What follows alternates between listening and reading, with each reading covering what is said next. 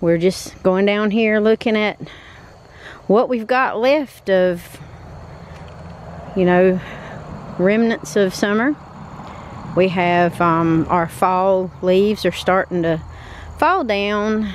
Not very much is changing right now, and it's October, what is this? October 9th, 10th, something like that. October 9th maybe. So anyway,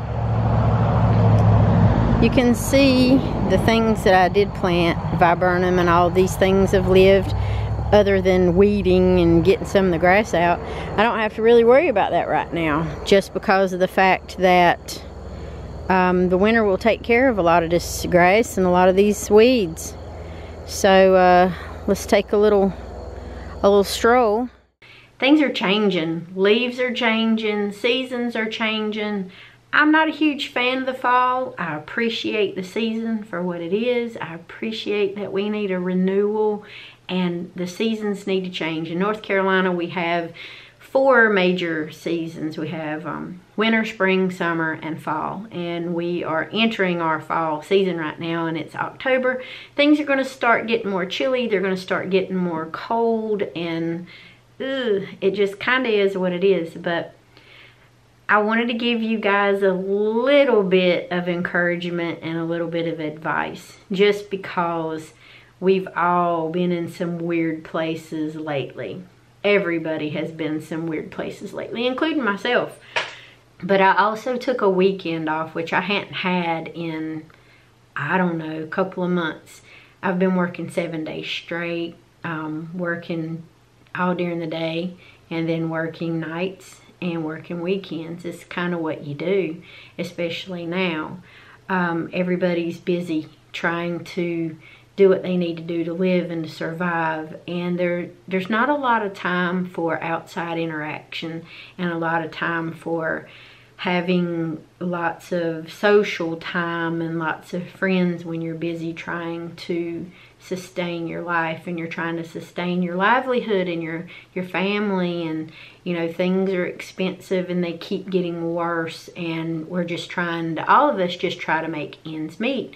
So we work and we do what we have to do to make a living, and you know, sometimes that means you kind of get alienated and you get kind of separated from people. And it's not for the lack of not wanting to have those friends or have those social interactions with people.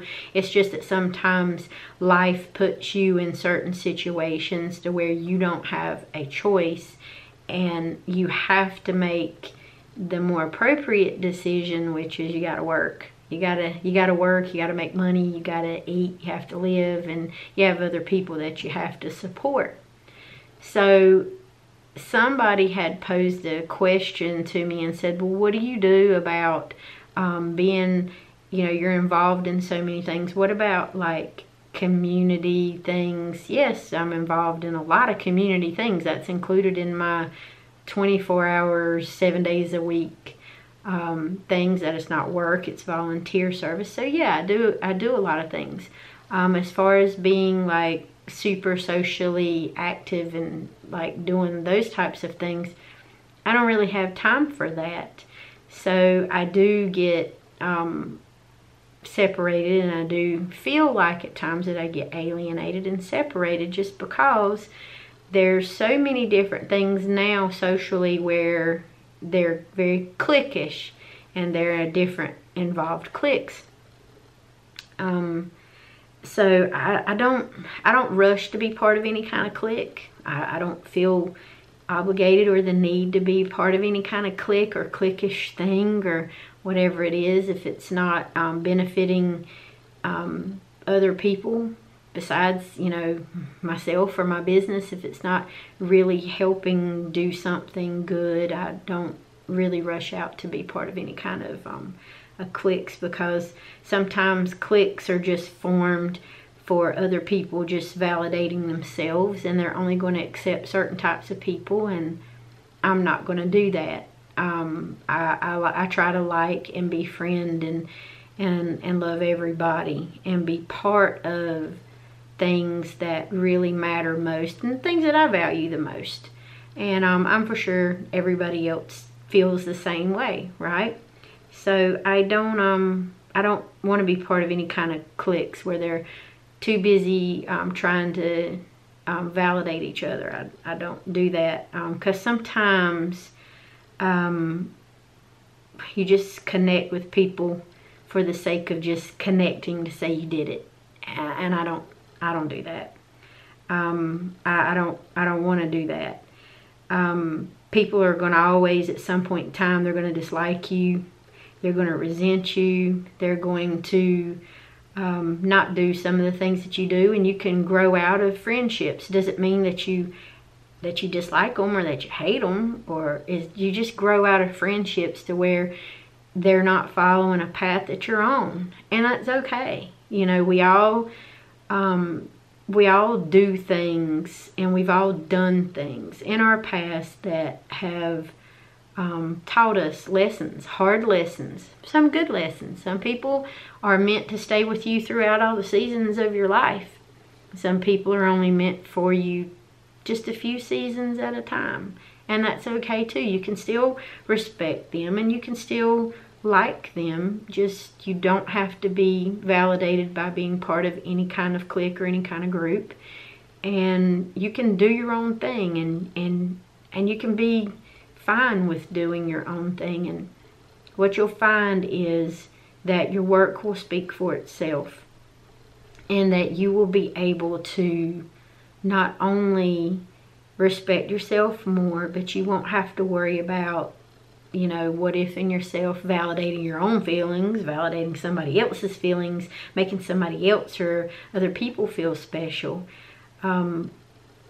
When there's things that you just can't go along with, or you don't do anymore. That's okay. It's part of life. It's part of living. We all grow. We all move. We all do different things. And a lot of times those cliques change, and sometimes those cliques will hurt you in ways that you didn't realize was detrimental to you and your health and your mental health and your well-being.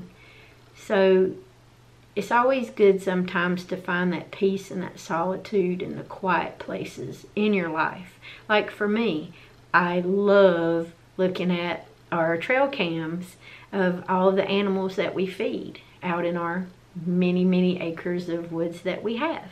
So we love to look at the wildlife and just see how they react. And some things are funny that we catch, and some things are kind of serious. And, you know, either way, you don't really see animals judging each other, and they don't care. The ones that are predators, they're not going to hang out with the deer, and the, you know, the ones that aren't predators, that, you know, they're just going to kind of hang out with the chill ones that they can kind of commune with a little bit and eat with. And like, okay, so this one's not going to rip me to shreds. I can kind of come over here and eat the corn. Yeah, same thing with us.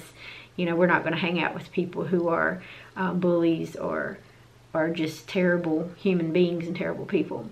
We kind of like to hang out with people who are going to be good to us and be honest and have opinions that are different from ours, and we can all get along. So that's what we're made to do. And I love, love, love walking in the woods and just looking at the seasons change. Our creek has been pretty dry, even though we did have Hurricane Ian come through North Carolina. We didn't sustain like damage other than, you know, lost some trees and things like that. We were very fortunate. There was just some people that were not as fortunate, and our hearts and prayers definitely go out to them that they can recover out in the places that were affected, especially Florida and Fort Myers area and all the other areas that were affected and people that were affected. That was pretty devastating. But sometimes just clearing your mind and getting to a quiet place or something that you enjoy that you don't get to do very often is very good. It's very cleansing and it's very good for the soul.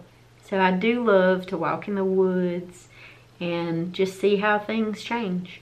The seasons are changing, the snakes are going away, so I was pretty excited about the snakes going away. Bugs are doing whatever bugs do. You know, we didn't get bit by anything. It wasn't, you know, flies and gnats and these biting things flying around our head. So we did pretty well with everything else. You just kind of have to learn that in different stages of your life, in different seasons of your life, that you don't have to be everything to everybody, and you don't have to be everywhere and do everything to be noticed or to be accepted. You're fine just the way you are. And there's a lot of things that we can do to change our unhelpful thinking styles to helpful thinking styles. And that starts with us. So this video has been basically kind of positive and uplifting, just to let you know that you're not the only ones out there that are having to deal with just everyday stuff and pressures of people trying to tell you, you need to do this, you need to be a part of this, you need to do that, and this and the other. No, you really don't. It's up to you what you can handle and what you can do. If you want to be a part of all these different associations or groups or whatever, then go do what you're comfortable with and whatever your schedule allows and whatever makes you happy and whatever makes it something productive and good. Other than that, I'm glad we got to have this chat today. And I haven't been posting videos twice a week because, as I said, I've been very extremely busy. We've got some other projects and things planned. We've got more recording projects coming in. I've got more editing projects coming in, which is extremely nice to have, and I'm very grateful for it. Find your happy place. Find your quiet place. Take time to do those things and focus on what you can do versus what you can't do.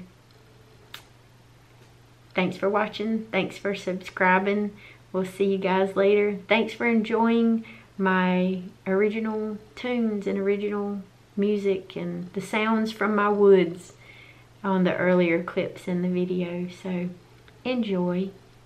Have a great day. And we'll talk to you guys really, really soon.